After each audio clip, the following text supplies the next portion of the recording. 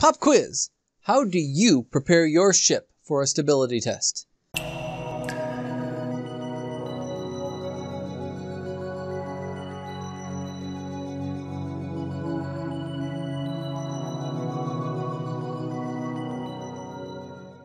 Hello everybody, I am Nick the Naval Architect. The stability test is a scientific experiment designed to achieve accuracy by controlling everything on the vessel during the test. Unfortunately, a working vessel is a terrible place for a scientific experiment. That level of control requires extensive preparation and coordination between the vessel owner and the test coordinator. Today, I'm going to give you a practical guide to help you prepare for your next stability test. First, let's introduce the test coordinator. They act as your single point of contact and advisor throughout the test. This will be the naval architect firm that you hired. They coordinate times and resources and dates for all the various parties involved. The good part here is you get to decide on your limits, and the test coordinator handles everything else. Now, what do I mean about coordinating various resources? Well, let's take the example of hiring a harbor tug for the test. As the vessel owner, you might very well be in a better position to get a better deal on the tug, knowing the local market and the local rates. Okay, vessel owner, you will be responsible for hiring the harbor tug, and then the test coordinator is going to be responsible for handling everything else. That's a great division of labor, gives you the opportunity to get the best deals on the parts you know, and then that has the test coordinator take up all the other coordination parts, making your job easier with less that you have to deal with. And that's really going to set the tone for everything. Given all the steps necessary to execute a stability test, the test coordinator is going to become a welcomed ally. Now, I say that, but halfway through, it may feel like they transform from ally into an enemy, imposing dozens of requirements on you. But if I can use an analogy, the test coordinator is much like an accountant at a tax audit. The test coordinator is there to guide you through the process and guard you against mistakes with government regulations. That's why the test coordinator has so many requirements, to ensure that the Coast Guard will easily accept the stability test on the first pass. So what is the timeline for a stability test? How soon do you need to start planning? Well, the timeline shown on your screen is a conservative estimate. That being said, if really necessary, you could compress this all down to about 3 weeks is the minimum. If you hired somebody right today, 3 weeks out, you could have a test. That, I would say, is the minimum. But for now, let's stay with ideal. 2 months out from when you want to actually have your test, you're going to contract with a naval architecture firm to conduct the test. Now, they're going to need that lead time to prepare. Starting 1 month out, the naval architecture firm has to submit that test procedure to the U.S. Coast Guard. Officially, USCG requires 1 month for any review, but they can normally review procedures in 1 to 2 weeks. 3 weeks out, you need to confirm that you're on schedule to complete all your vessel modifications by the planned test date. We can always push the test date back to accommodate you, that's fine. And then we're also looking at securing contracts for renting all the test equipment. Okay, we are 1 week out. Now things are starting to get exciting. Ideally, you'll meet with the coordinator on the vessel, have them do a pre-game survey of the vessel, and provide any guidance on vessel readiness. This is also the time to offload any deadweight that needs to be removed for the stability test. Crunch time, 2 days before the incline experiment. At this point, the test coordinator is on site with their staff doing the deadweight survey. T-minus 1 day before the incline experiment. Depending on the size of your vessel, that deadweight survey may require more than 1 day. And now we are at test day, day of the incline experiment. Number 1 rule, absolutely no construction work on the vessel. Non-essential crew should be off of the vessel at this point. We're trying to keep everything to minimums.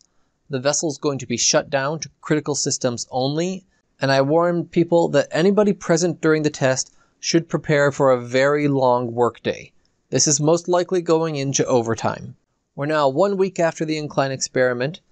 Typically, USCG will allow the vessel to depart port under temporary authorization. That's something you can work with your coordinator and USCG to get that authorization. So all of this talk about things that you do with the test coordinator Makes you wonder, where can you find a test coordinator? Well, you can hire DMS. We provide the full range of stability test services.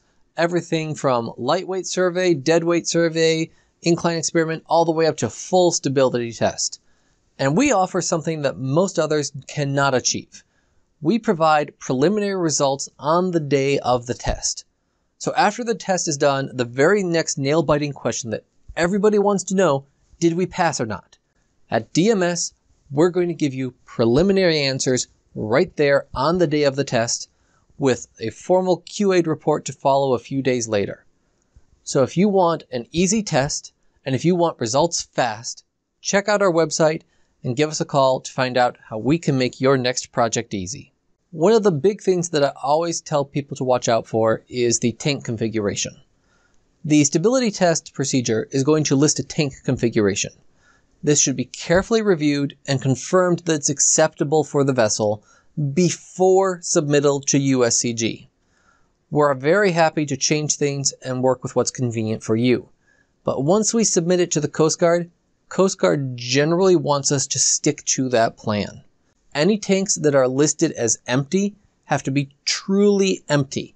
This means stripped and certified gas-free. Here's the next big thing that I warn people about. Vessel deadweight. It cannot exceed 2% of light ship weight. This is very critical. Stability tests have been in danger of rejection because their deadweight exceeded 2%. So what exactly is deadweight? Roughly speaking, deadweight is anything not bolted down or necessary for fire protection and life-saving. The details are quite a bit more complicated, and that's where you talk with your test coordinator. The best idea is to remove these items from the ship and temporarily store them in some form of secure facility off the ship. The following plans are required documentation, and they're critical for the stability test. And this is not just me talking as the engineer, the Coast Guard will require it as well. One way or another, we need to find the information. We're looking at a lines plan or a hydrostatics computer model, or sufficient information to create that model. General arrangement drawing is very necessary. Now, that's just what we need as the minimum. Generally, if you give us extra information, we'll be happy to have it. An inboard profile, a midship section drawing, and a draft mark drawing. Those are also very useful to have.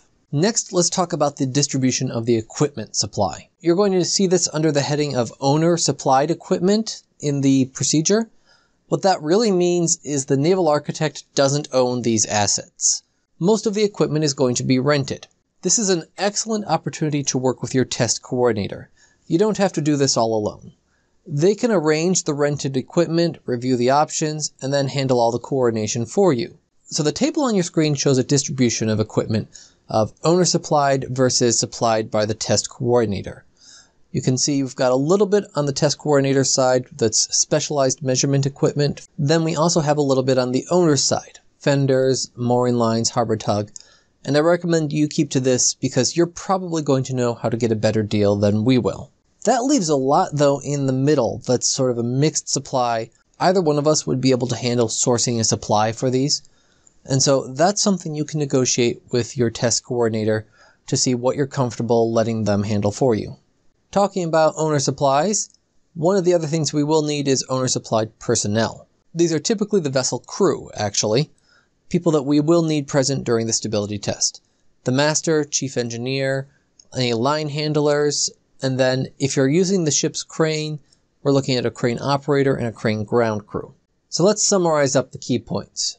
Preparing for your stability test, biggest thing I could say, plan ahead. This is not a spur-of-the-moment decision. Your vessel tanks, when we say an empty tank, we mean absolutely no pools of liquid in that tank. Deadweight, beware the 2% limit. Then we come down to distribution of equipment and owner-supplied personnel. This is something you want to negotiate with your test coordinator. Just work out who's going to be there, who won't be there, what you want to supply, what you don't want to supply. Remember, this is not a game where you have to conform to what the test coordinator is saying. Flip it around. We work for you. Our job is to make your life easier. Tell us what will work best for you. We're going to then tell you the requirements, And we'll find a way happy medium in the middle to make sure that we can get things as smooth and painless as possible. And that's really the key to it, is that communication between the owner, the crew, and the test coordinator. That's what you need to make sure that things go well. Remember that the test coordinator is there to help you. They want to make sure that you have a successful test. And that means not only passing, but also doing so with a minimum amount of pain. Any issues can easily be overcome with sufficient planning and preparation. Our job is to make your job easier. Thanks very much. I am Nick the Naval Architect. You know, it's not magic, it's science. And DMS is here to bring some science to your next ship project. Whether that's stability analysis, ship structures, or stability tests, check out the website to find out how I can make your next project easy. Thanks very much.